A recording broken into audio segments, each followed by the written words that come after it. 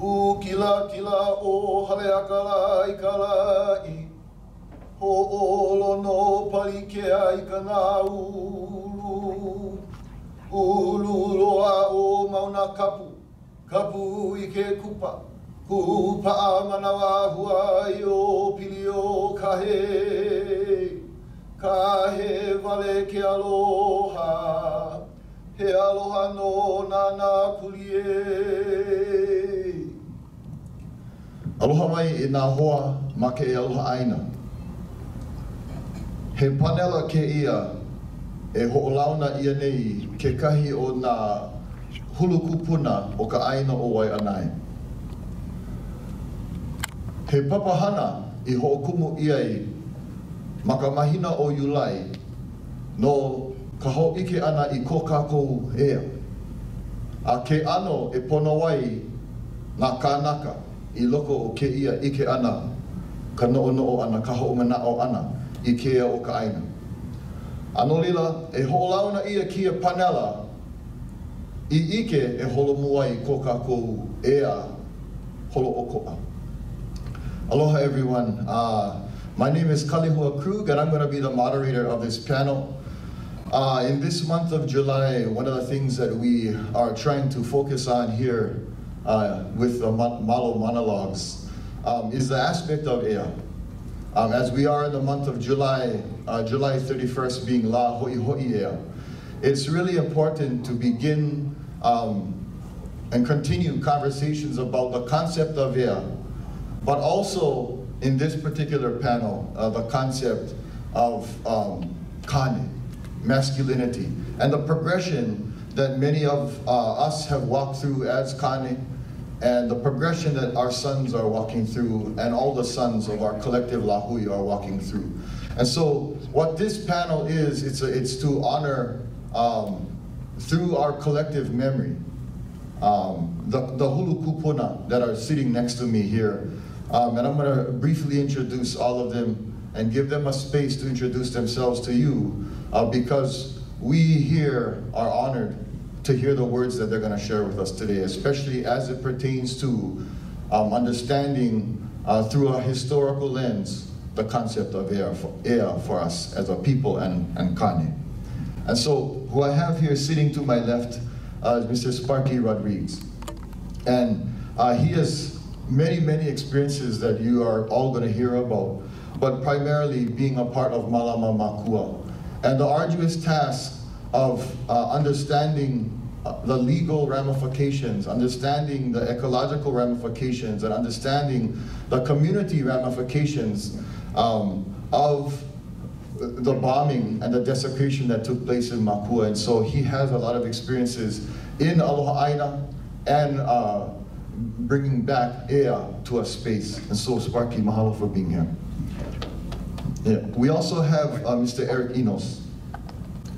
And of all the names on this panel, this is one that I think I remember farthest back because of his work with Ka'ala Farms and all of the stories in our community of aloi being brought back to life in the back of Waihona and Lualualei.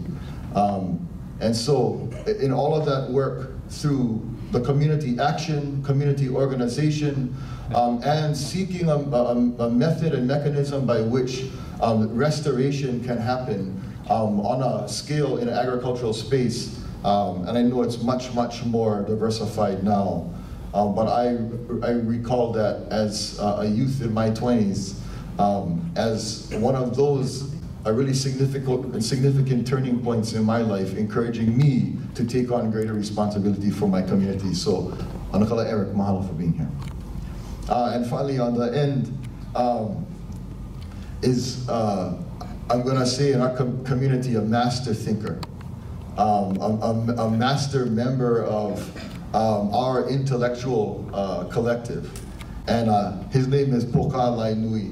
And as we sit here at the School of Waihona auao, he was also one of the founding members that had the foresight to understand, not just educationally, but through social development and community organization, the needs of a community on the Waianae coast, and bringing that intellectual thought space to our community to uplift us all as a collective and promote the movement forward for all of us. So I want to thank you very much, Poka, for being here.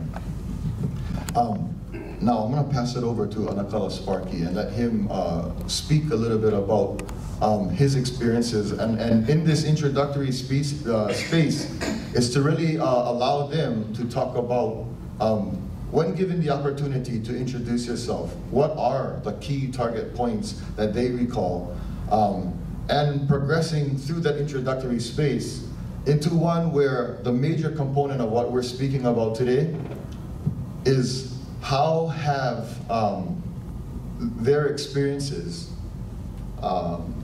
affected the way that we as Kane in this generation, we as Kanaka in this generation, have gotten to the place where we are talking about cultural issues. We are talking about issues of Aina. And of course, for us at Malo Manalogues, that we are actually looking at wearing our clothing, wearing our dress as a way to show our Ea as Kanaka. And so I'm going to start off with Anakala Sparky here to continue that story and introduce more his experiences. Mahalo. Sparky Rodrigues, Hawaiian, Chinese, Portuguese. Portuguese side came from Madeira, and the ship that they were on was the Thomas Bell. The king ended up paying for a lot of the Portuguese to come to Hawaii because they ended up coming with skills that ended up helping the economy as well as the growth and prosperity within Hawaii.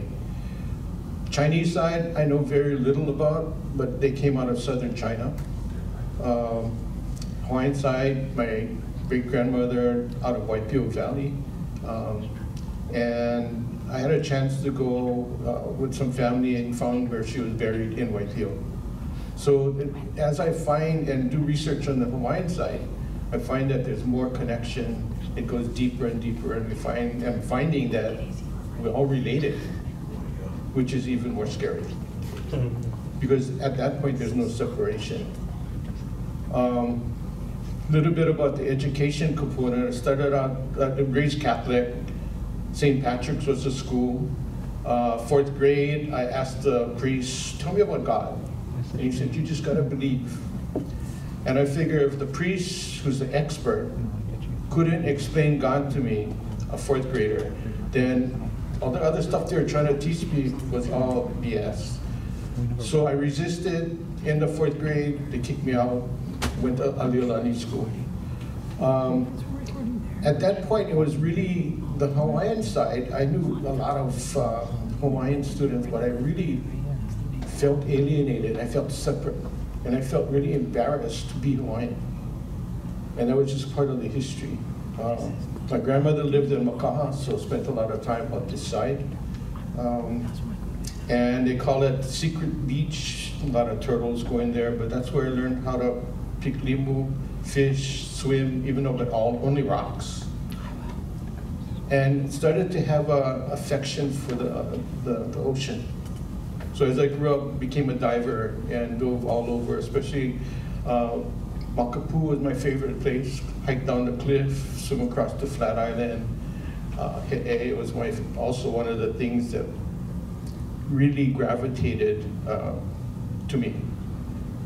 We'd go diving for red and silverfish, uhu if they got in the front of the spear, but normally that's all we went for. We didn't go and clean everything out, and we only captured what we wanted that we would eat.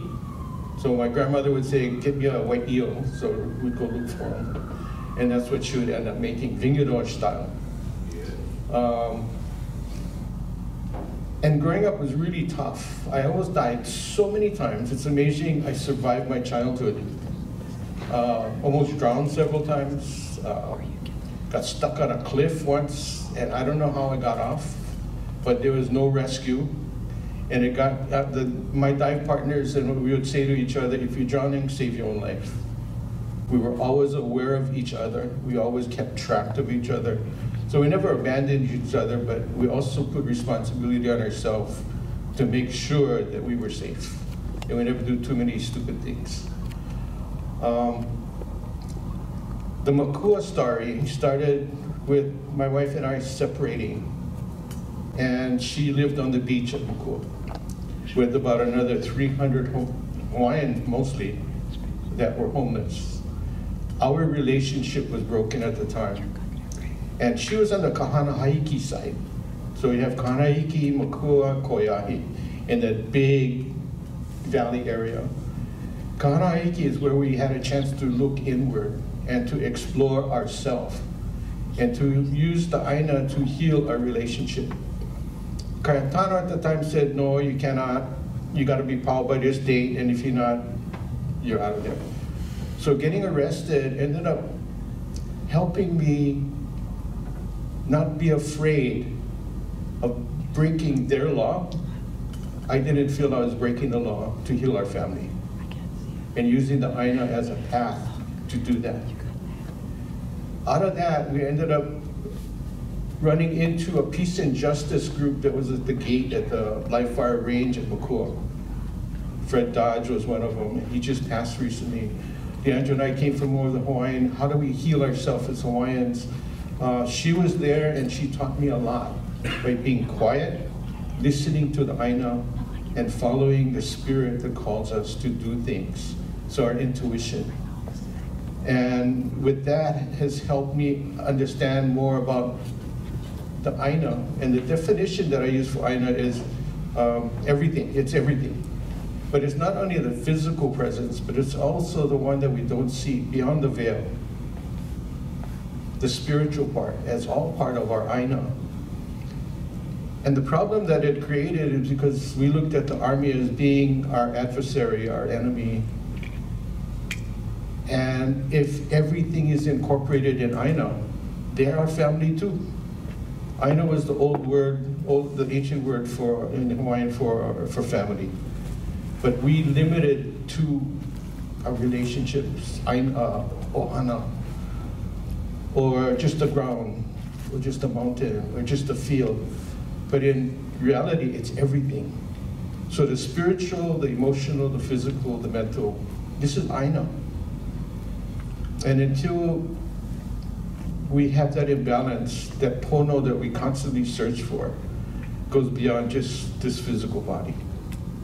And that's kind of a little bit about what's going on for me and a little bit of the introduction. So now the military is not the enemy, they're family. They're just behaving badly. And they're not pono with the aina. So how do we relate to that? I mean, for me, it's constantly reminding them, hey, you're part of the family, behave. So that's my short, maybe too long story. Malo. Kalehua, same question. Hello, I was intimidated by talking in front of people, but Sparky, two old warriors, same story, and Pokalai tell the same story too. I mean, our story is all, when you weave in hala, and have all the pieces, when you try to figure out the piko in the hala, my friend was harvesting hala and planning work for which tree you're going from, or trees at Kaala. It's so dry, cracked, hard. You gotta really bring the water back. You gotta loam the leaf back. Get beautiful lao, and I feel sorry for the tree, because no enough weavers. And it's like how we was harvesting kapa and wauke for the kupuna, but not enough malo wauke. Nānākuli was very famous at malo wauke in Nānākuli. I never know that. Nānākuli get water, but it's hidden, it's puna. And it all comes up there. And I still, if you can do something for me, is find another name for that pond. Because there's hewa right now. stink pond. Wow. It's like the stigma. And we're still trying to find it. But you know, that's, so the story is going to be really important because our story is a story of struggle. You know, because we come from different places. Our ancestors came on canoe, they came on a sailing ship, you know, and we get our connections to each Moku, and each Pai'aina. So, but the struggle is to bring back, for us, was to bring back the Vai. And my first understanding of what is Hawaiian was Nānākuli Pak, working with the Pak gang. My first introduction into the Kanaka subculture, and then also the culture of the Hawaiians in charge, and how a lot of our Hawaiians in charge, you know, and I came from that generation before me was to be American and Westernized, so I couldn't understand it. I got to Kapalama High through the back door. My 6th grade teacher shake his head and thought, oh, I don't see how you got accepted. That's true, because I hated school. But my cousin was dying of leukemia, and he was a model student. And the principal asked him, what can he do? And he said, get my cousin in. But I know I was smart because we never had TV, and we had books. We read. And when I was elementary, I used to love when the bookmobile would come, because my whole world was understanding books, because it was for read. Just read everything you could consume. So that was the advantage of Domo TV. But now I think we're gonna get big lost generation because everything is on the screen. I saw one good friend of ours brought his son over, and he must have been in his 12, 13. All the way from town, stopped the car, he couldn't get out of the car, he couldn't get away from the screen. So addiction, heroin, cigarette, liquor, all addictions is still with us. So I mean, those are the struggles we get right now. So you know, we all bust up. Our land is idle. We get land, we get water, we get kanakas. We have plenty of aina. We get plenty of water. Don't tell people stay there's no more water. Get water. Yeah, but it doesn't. You know, we have climate change. We get drought. And we get plenty kanaka, but they're all siloed. So our food is still 80% imported, and so you are what you eat. So I pono. So how much one bag poi? 10. One bag poi feed you. How much is that? $8. Oh, cheap? I seen more. One bag. Yeah, I saw $10. Yeah, I seen places $15 a bag. So you know, you got to be wealthy to be Kanaka, so that's why so anyway, so that's my challenge. So with that, I'm gonna pass it on because Kala, you know, before that, Kala struggling. We know more enough Kanakas taking care of the land because they need job, but how do we make the land? We get plenty of land idle. Lulule is idle. Deep soil, get plenty of water.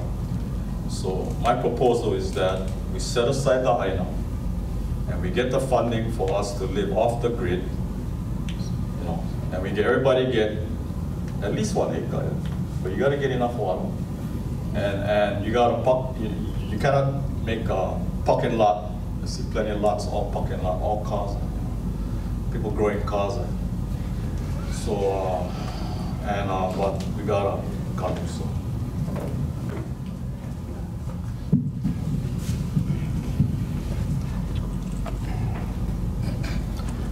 Ano ai me ke aloha e nā hulu manoli ke ole.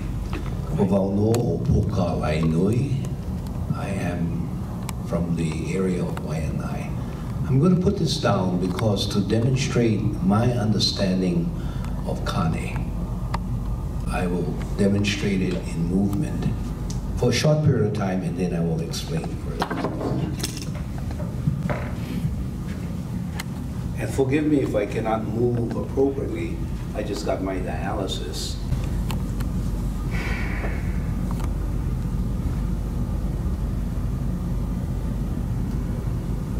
greetings to all my relations.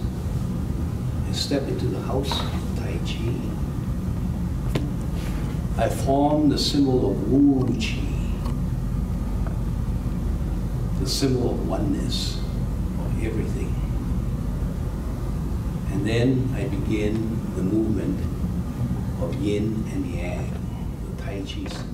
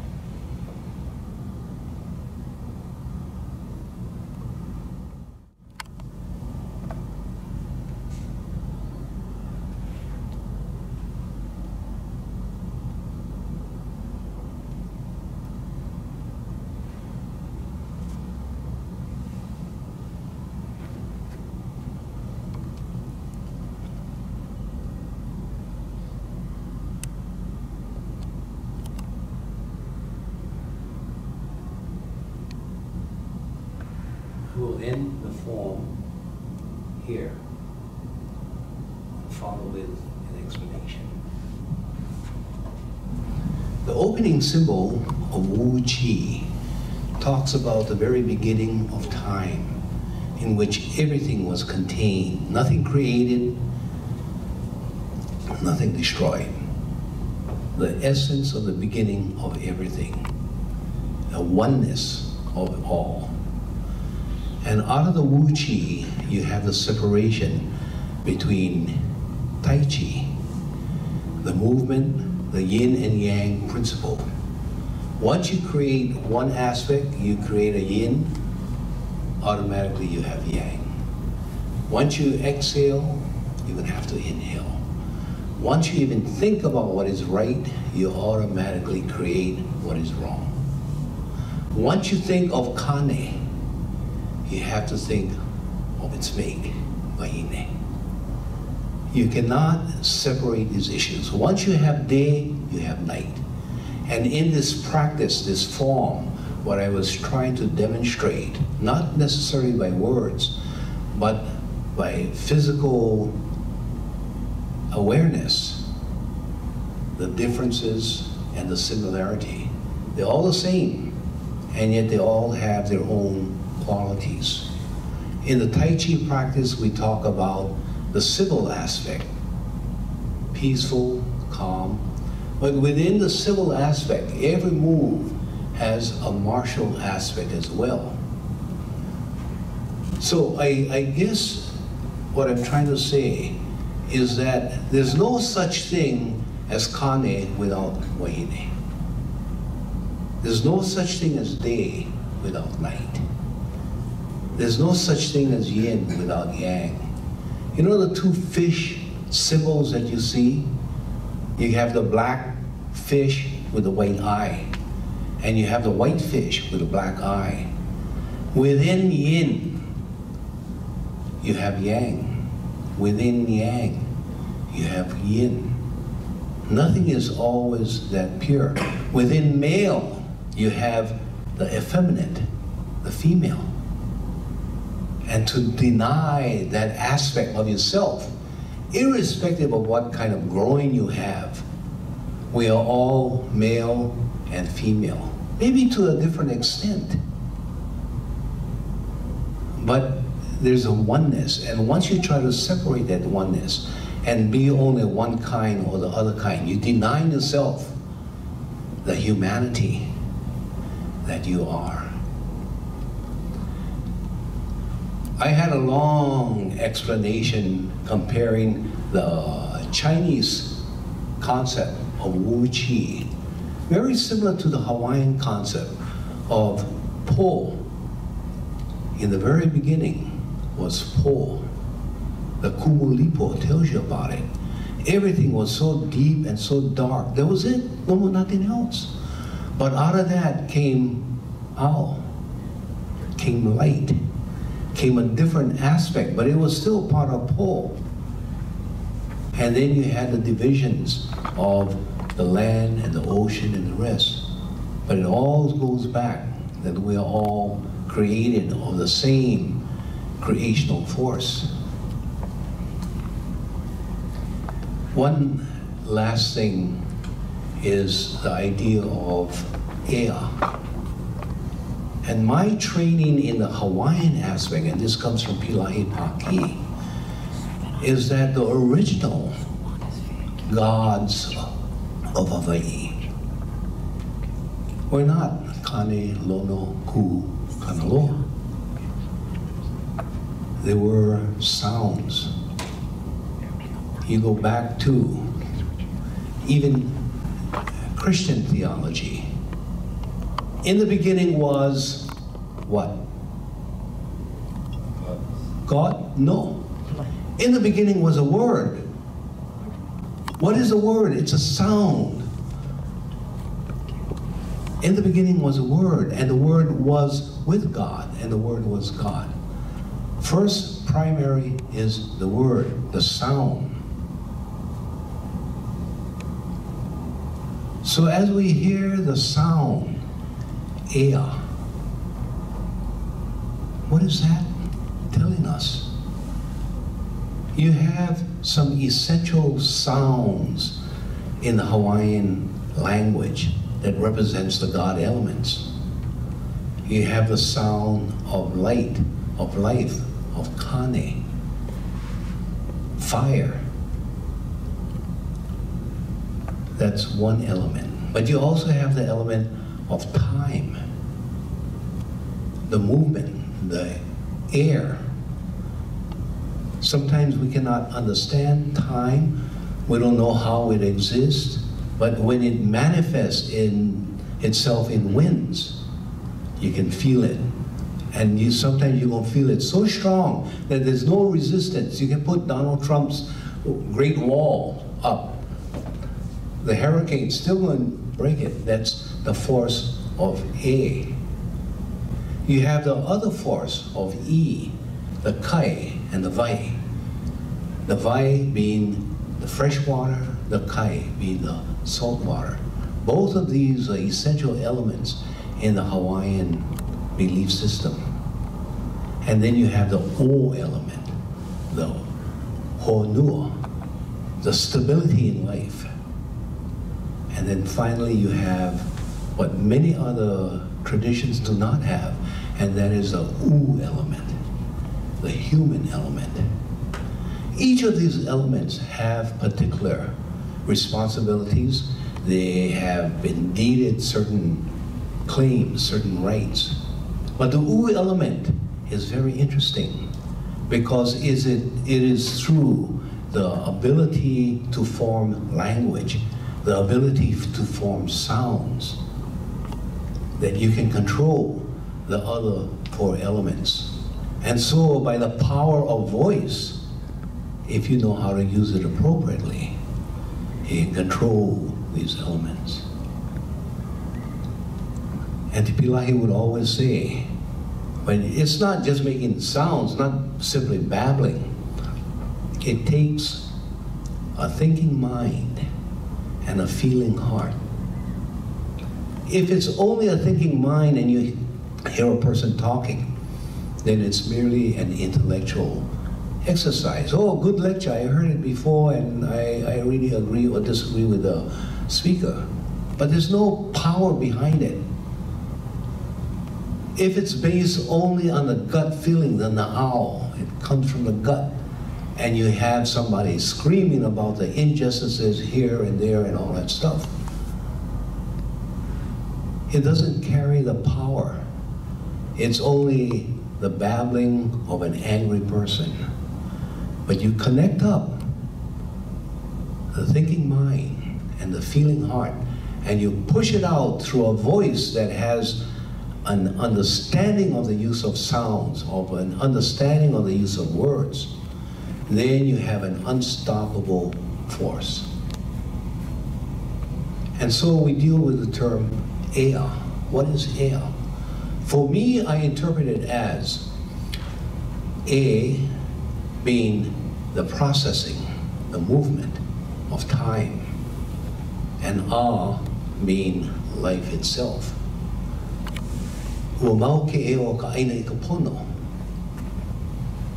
That Ea is, some people now interpret it as sovereignty. But it is a control over a period of time of our future. Ea. I'm sorry for taking so long. That's my short explanation of that understanding. No, beautiful, mahalo. I think and I want to modify a little bit of, based off of what you three have shared, that part of what we're trying to do here is share a message. And in that message, really analyzing what are the historical pieces from the things that you folks have seen that must come forth. And I think, you know, with Pokalai, your explanation of Ea, that's kind of in the same vein of what I'm thinking about, is that how do those understandings from anae, how do we move that into the future? I'm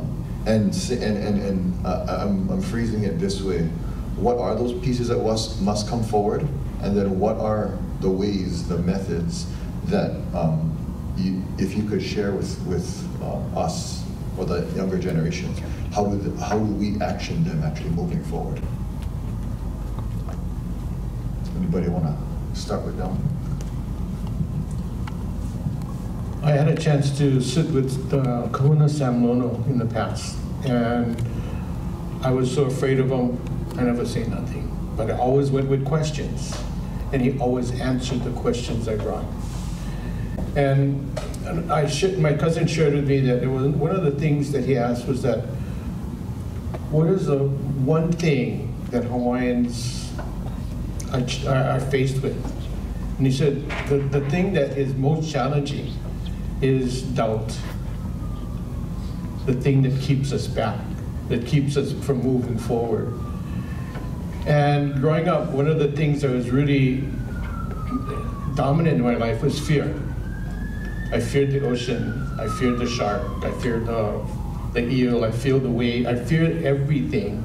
Getting stuck on that cliff, I was petrified. Being in front of the school at a class play in 4th grade, I was frozen and I was all the way out of the sight of everybody. But I could see that, and it froze me.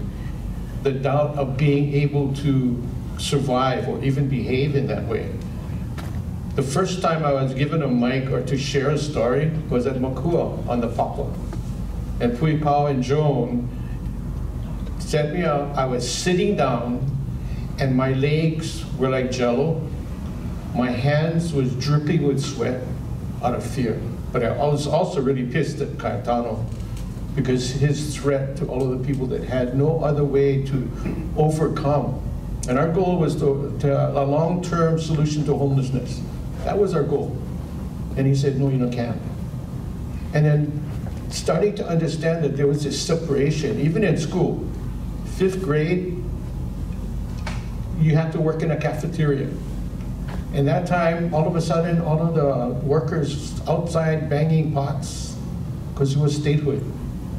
They were celebrating statehood. And I didn't find out for decades after what that really meant to Hawaiians and how it was imposed on us and stolen the independence. So I was born in a territory.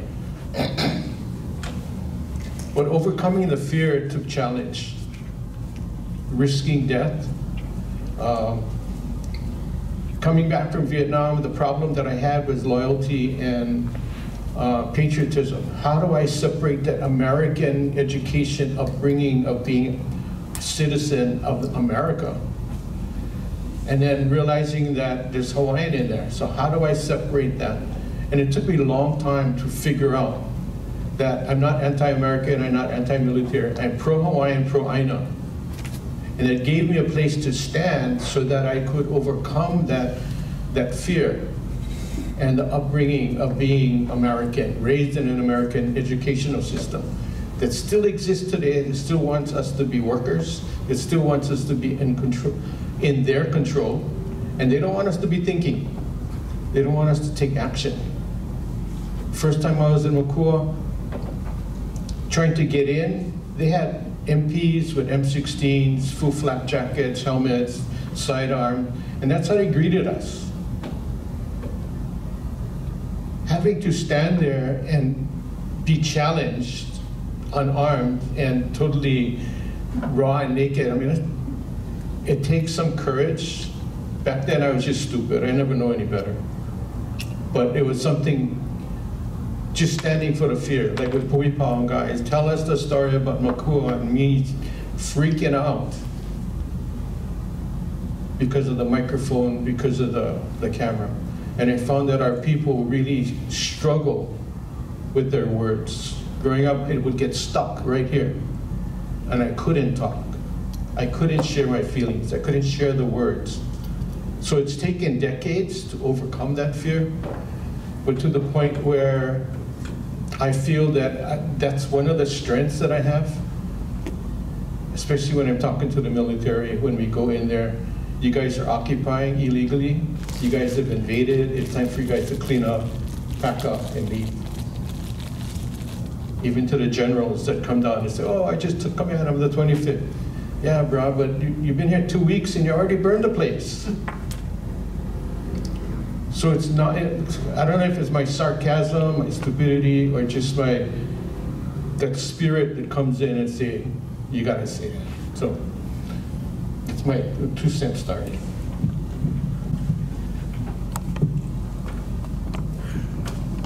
If I remember the question correctly, what do we need to bring forward? And I agree totally with Sparky that we have to be willing to challenge and not continue with doubt. Let me tell you a different way of putting it, and that was in my conversation. Many of you may be familiar with Wilfred Kalehua, who was a reputed underworld leader of Hawaii. And he said that when he saw a man get shot up into the moon, he was watching television.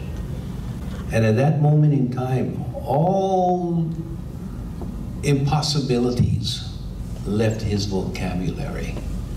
And he said, no, because they always told him, you can never organize. You Hawaiians can never organize. You're fighting among yourselves, you're fighting with the Samoans, and you would have to follow the Japanese or the Haole or the Koreans in terms of who leads gambling in Hawaii.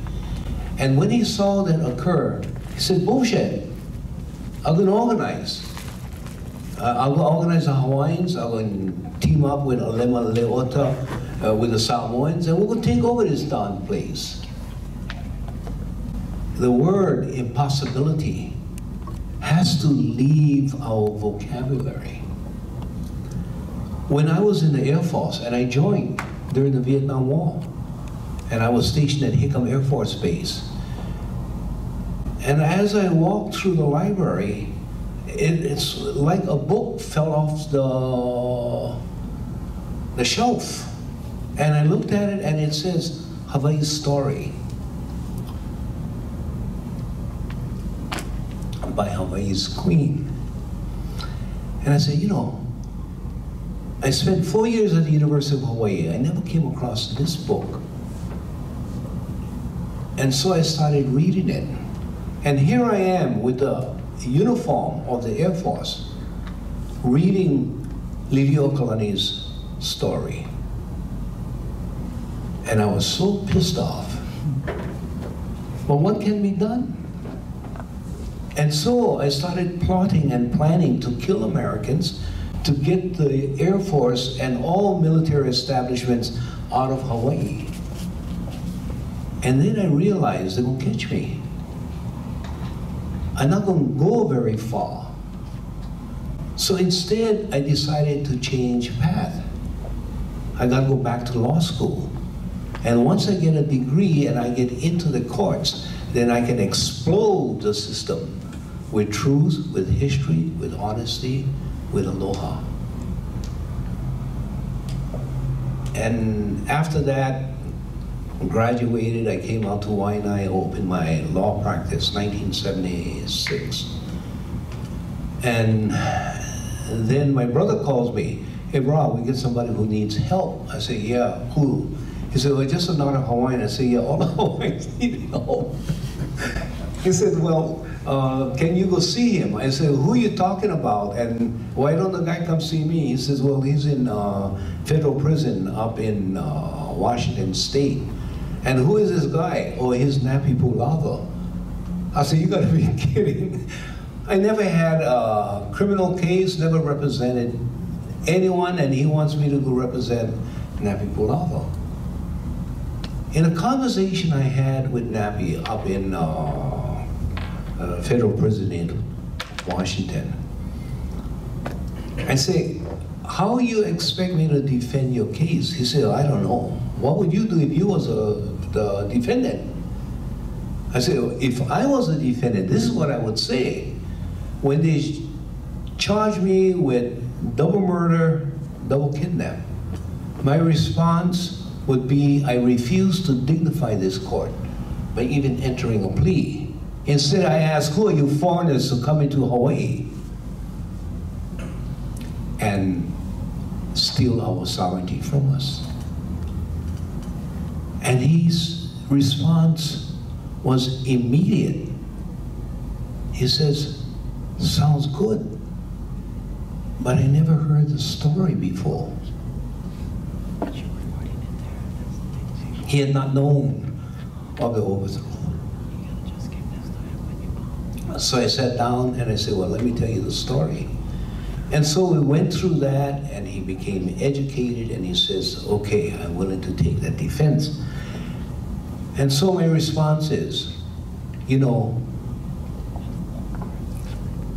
should the jury not buy your defense, they're going to nail you for the rest of your life, you're going to stay in jail. He says, I don't care.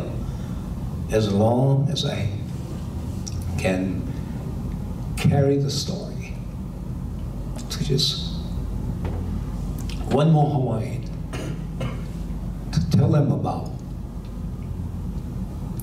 what has happened, I'm willing to take the chance. So we proceeded with the case. It ended up as the longest criminal case in Hawaii's history up to that time. And there's many other dramas in the case, but the end result was the jury found him not guilty of double murder, double kidnap. Notwithstanding the fact that the forces in Hawaii, both the federal strike force and the state prosecutors had teamed together and had put so much effort in nailing this Hawaiian and throwing him in jail for the rest of his life. So the fear that it might not happen, we're all afraid, we're all scared. They threatened to take my law license away because I stick to this principle. But somehow we need to learn from others, we need to learn our history, and we need to be true to ourselves.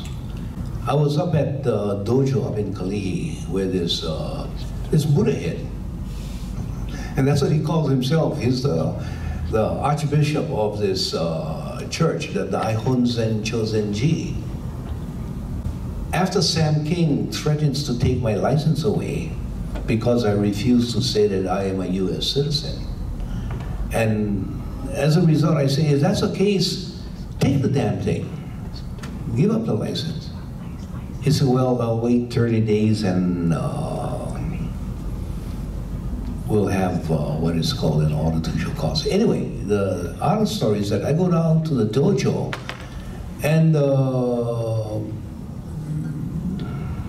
the priest, the head priest there says, you know, you have to remember that the quest is not to walk the straight path, but to learn to walk the crooked path straight. So I'm sitting over there and he throws me one of these, what they call koan, these riddles. I said, oh yeah, I know. I don't know what the hell you're talking about. But cocky. The quest is not to walk the straight path, but to learn to walk the crooked path straight.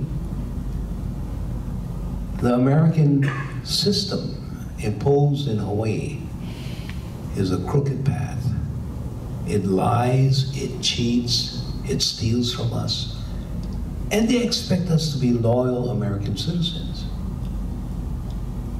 So the answer is not for me to go throw stones or rockets at the system, but to get inside the system and be pono as I walk through the system.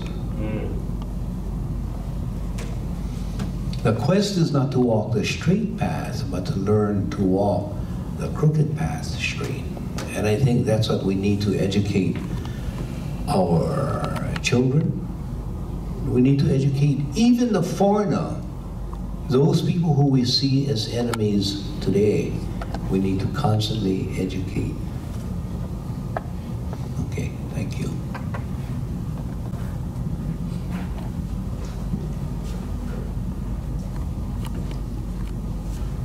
I met Poka, so I'm at the University of Hawaii. He talk about transformation from one to the other. Huli, totally huli. I remember Oliver Lee, and he was arguing in Vietnam because we came out of the Viet. I never went Nam because I refused to go. I told him it's an immoral, it's an immoral war by military-industrial complexes. Ho Chi Minh was fighting the French. The colonizers was taking over his country, and he fought. And every of those people went down into their tunnels and they fought the invading army. How you like if we was Hawaii got invaded? But you see, plenty Kanakas. I went to a school where they trained us to be good industrious, white men and women, and it was all military careers. I mean, not to say anything because that's the jobs.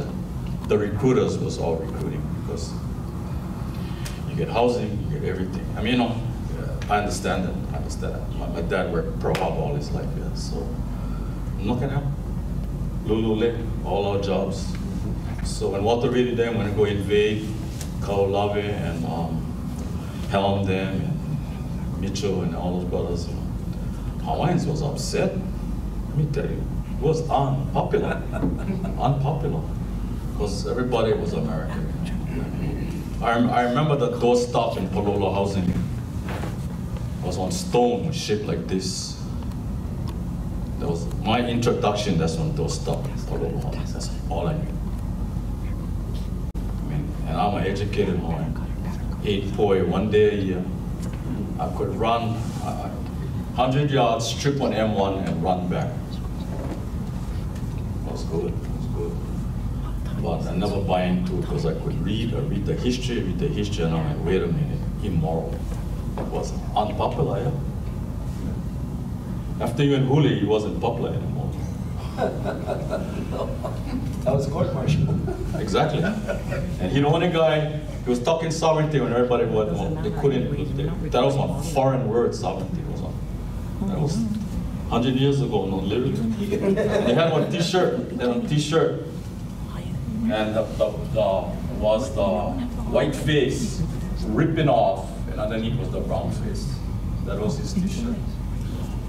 That was the sovereignty. So how to understand sovereignty? Because we was angry. When I found out the history, I was pissed off. My friends came back from Nam. I refused to go. Military never like wanted nothing to do with me, but I put my energy into the anae. So that's what and I had to learn the culture, and I had to ask for forgiveness when we brought the water down and not ask for permission. You cannot ask for permission when you put on. But but we gotta go back to the anae. We gotta go back to our food. Otherwise, cannot be Hawaiian flying on made in Taiwan flag here and running a $200 gas bill for rally.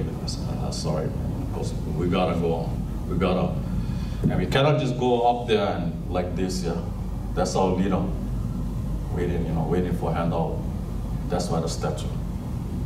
There's a reason why they're handing up there like that, because the hand's supposed to be. Kulika lima, ilawu piaka, otherwise puruli. So they taught us to, wait, stand in line and wait. And they killed our reef for the kind of agriculture. So when rain, all the mud go cover the coral, all gone, yeah. So anyway, so that's the battle: environment, social justice, gender justice, yeah. Hawaiians had more than one. So we've been taught the religion that if you mahu, you want a kind, so you tease, you do everything, but that was not our culture, yeah. So anyway, but see, those are radical ideas, and many Hawaiians, still not. We get on struggle with it, but I'm so glad what you guys are doing. So glad to the Kanakas out there. You guys planning aloha and mahalo, because it is a struggle. But we gotta do them right. We gotta be like, the most powerful thing we get is aloha. Because when you get angry, then you lose it. In martial arts, as soon as you're angry, you lost the battle. You gotta be calm, cool. You gotta wait. And force calm. Look that force in the eye and you step aside. His dance was really at the base of power and energy. Energy come. Let him go by. Let him go. So you gotta know how to understand. Just like you see the kids in front, Nānākuli, the waves boom, all inside there. The tourists go there, they drown. No, serious, right there, they drown. I've seen it. Because they think all these kids, they jump in the water, the way, boom, but the kids go up. Tourists go there, boom, boom, boom. By the time you get there, I seen it in Nānākuli Park. Yeah. But I understand how power is something you need to understand, and you need to understand where the power will come from. Above, below, ike. So, wow.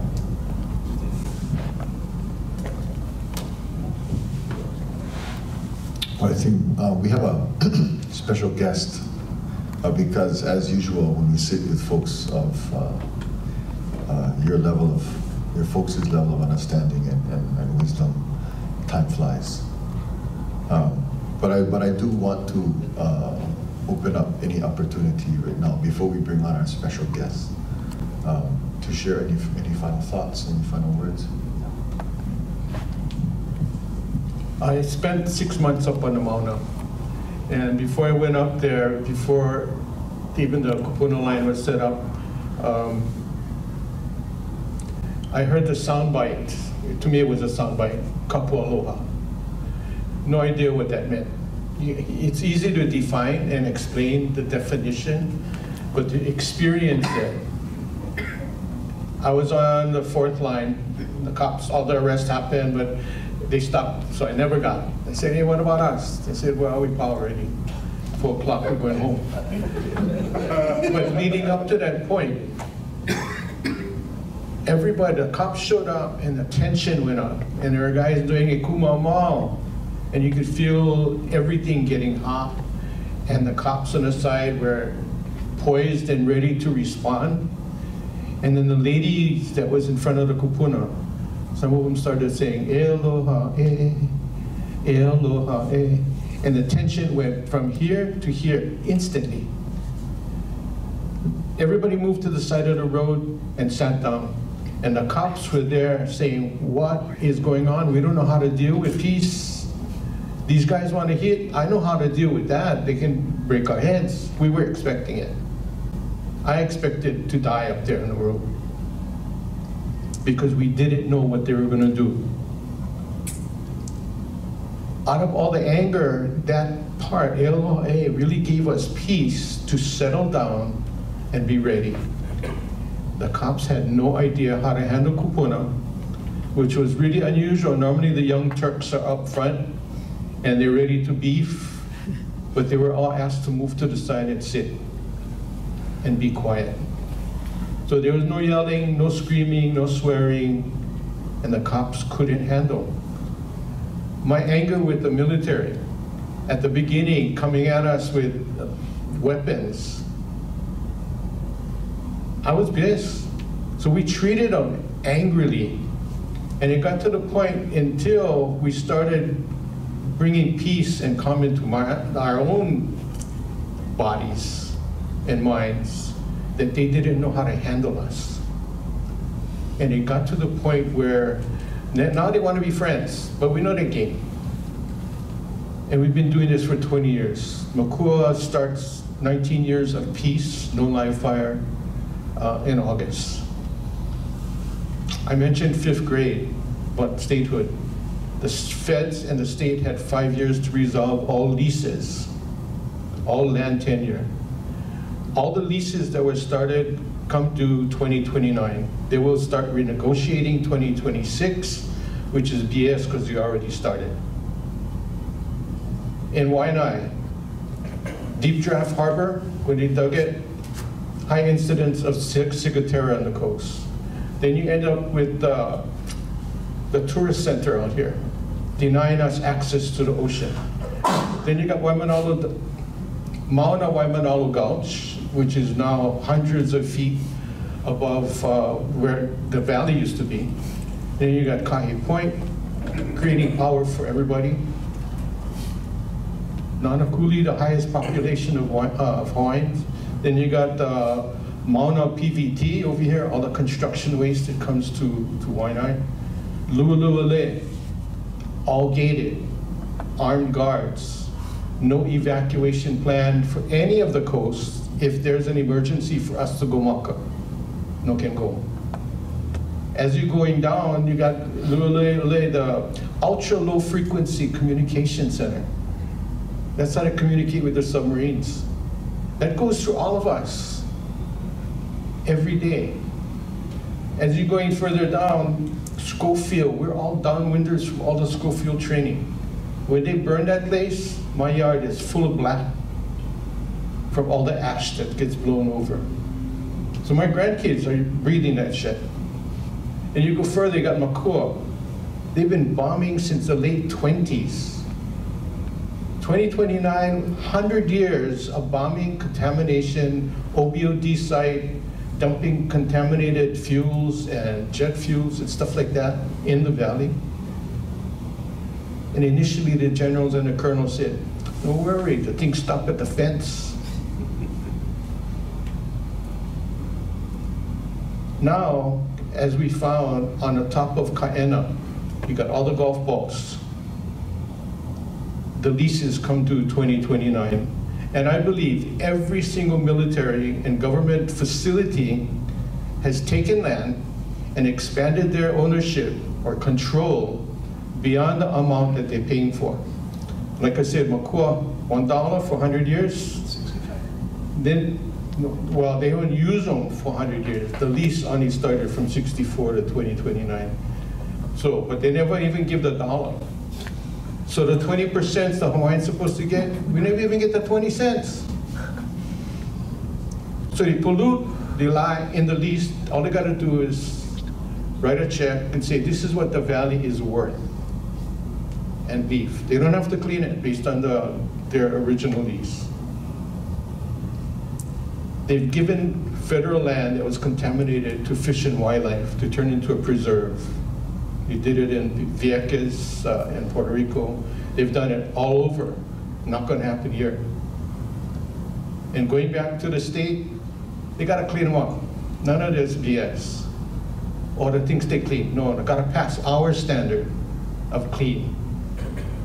So the battle not over for all of the stuff, whether it's water, whether it's how we behave. And when I was young, we used to have rock fights. The winning team would always tell the losing team that said, oh, okay, we give up, we quit. No can quit. The rock fight not over.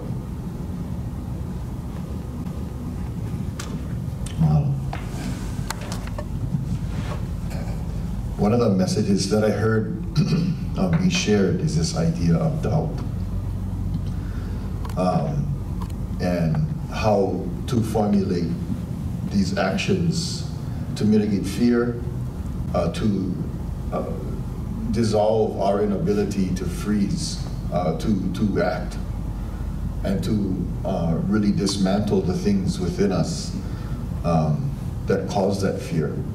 And I'm going to call up Makaio, Villanueva, because for us, as today we celebrate in this event called Malo Manalogues, the mana that comes from actually wearing a malo. And I think, in the dictionary, if there was a word for someone who wears a malo, Makaio's picture would be there, because I don't think I've ever seen him with pants on. And I think I'm going to pass him the mic to kind of just share with us, after listening to what wisdom comes from our community and the experiences that come from our community. How do you overcome that fear and that doubt to be able to do what you do? Alo no kako o Makaio ko e noa AKA Kanaka Kaio Dundee.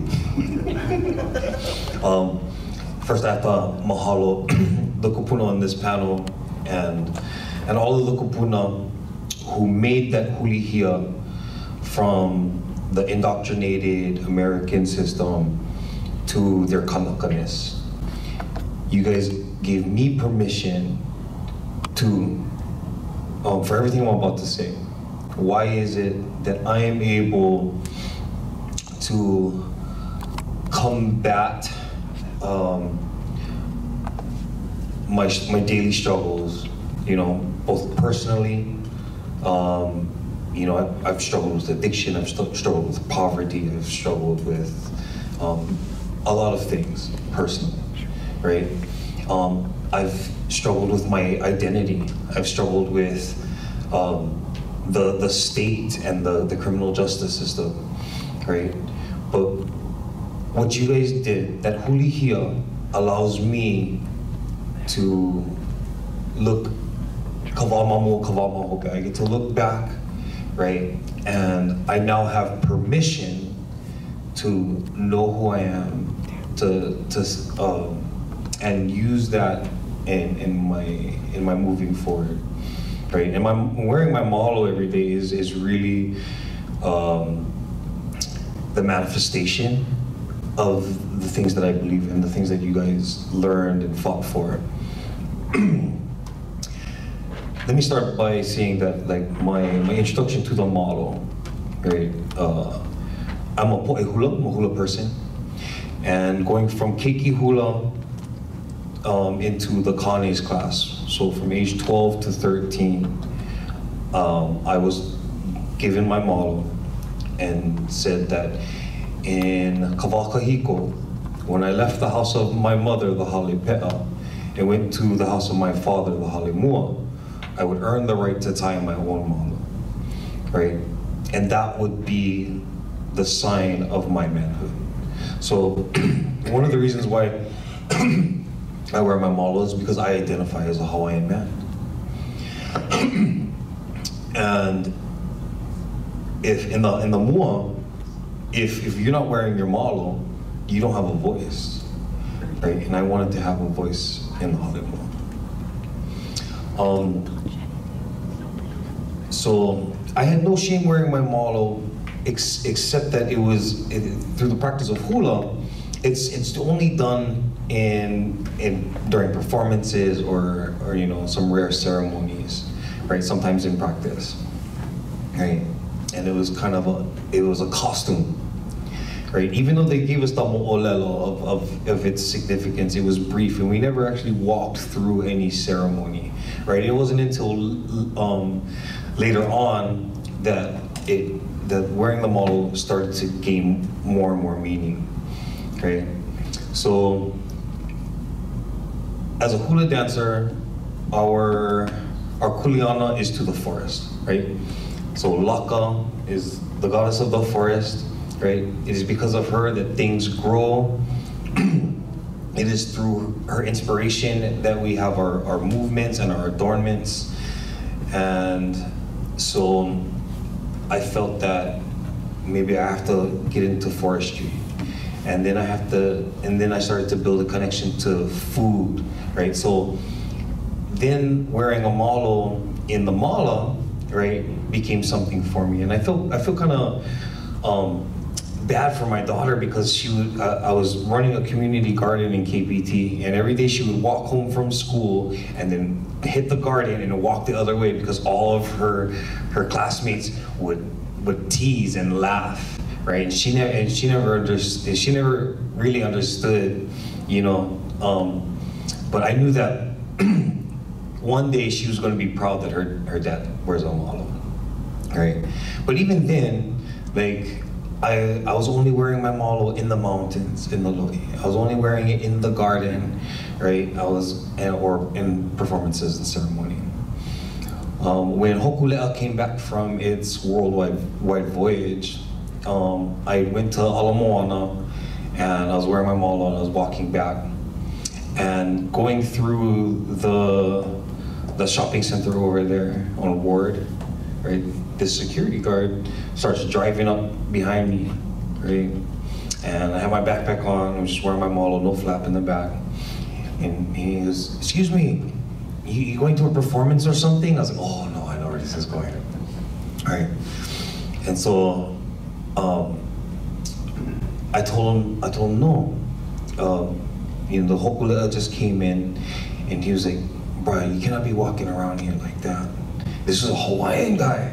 A Hawaiian brown tell me this." And I was like, you know, if I identify as a Hawaiian man and wearing a malo is the sign of that, and I'm in Hawaii and I cannot wear my malo in Hawaii, where can I wear it, right? At that moment, I realized telling me to cover up my malo or to cover up my nudity was the same as asking me not to speak Hawaiian in Hawaii.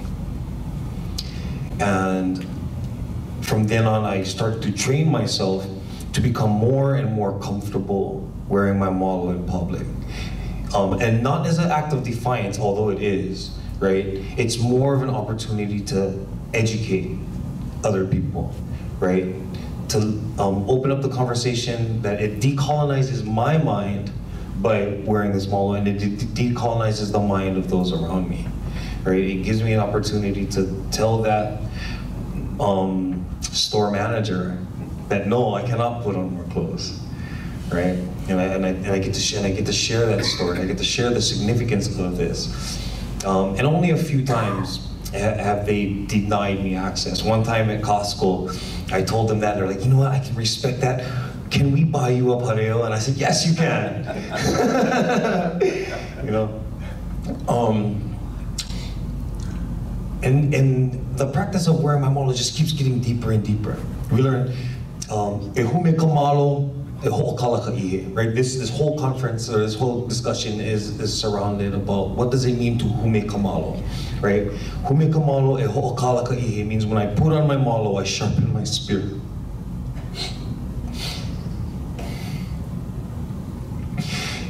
It's the spears that were thrown at you. It's the spears that are thrown at me. It means when I put on my malo, it represents the fight that I have for my language, for my children, for my sobriety, my fight to be Hawaiian in Hawaii. And I'm not just Hawaiian, you know what I mean? I'm Filipino, I'm Native American. The Filipinos, we wear malos too, they're called bahag. My son is Japanese, they wear a malo, right? My Native American, even my Irish side, you know, there's something about their kilt that is significant to them culturally, and the nudity that is associated with it is important. And yeah, so when I put on my malo, I sharpen my spear, and I'm just makauka. You know what I mean? And I don't have all the answers. I'm not the best warrior. And so another thing that talking about being a warrior, something that this discussion brings up is, what does it mean to be a man, right? And oh, Kalehua, I totally smoked that thought. But like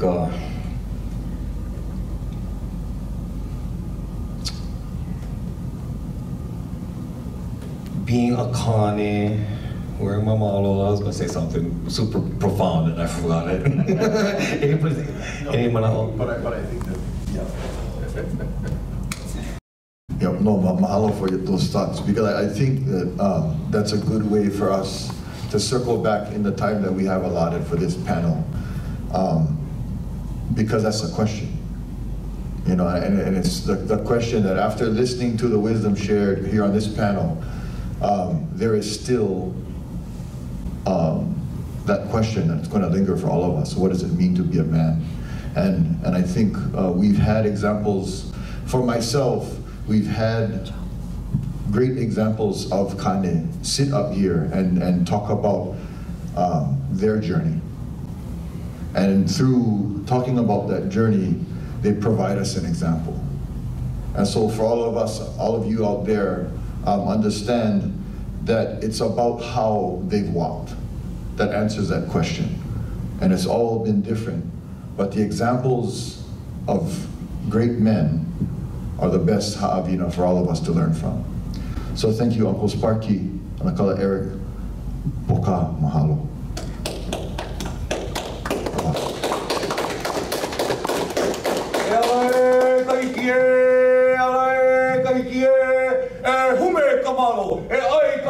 E hopu kalima e ka hoia hoia. Hola.